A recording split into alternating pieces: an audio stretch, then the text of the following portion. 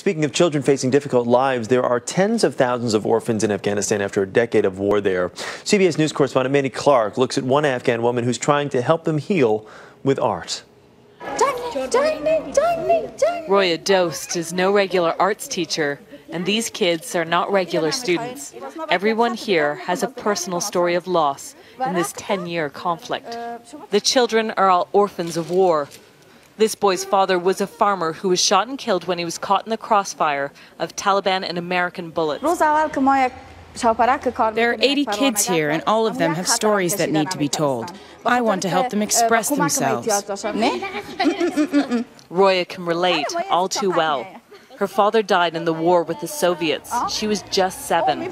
Not long after, she picked up a paintbrush. She says art saved her.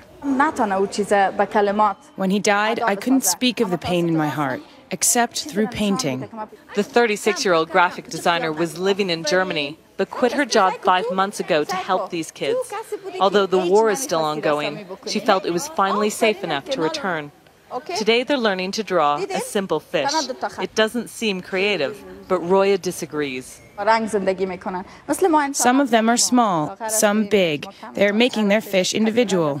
Others, too, are trying to get children involved in the arts. This is the first generation since the fall of the Taliban allowed to sing.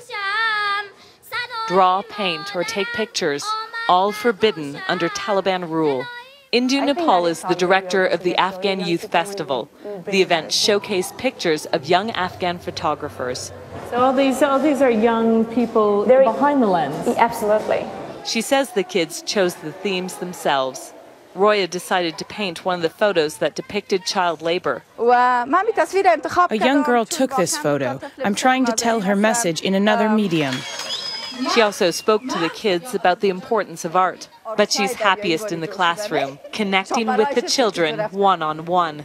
Each brushstroke, she believes, has the power to heal. Mandy Clark, CBS News, Kabul.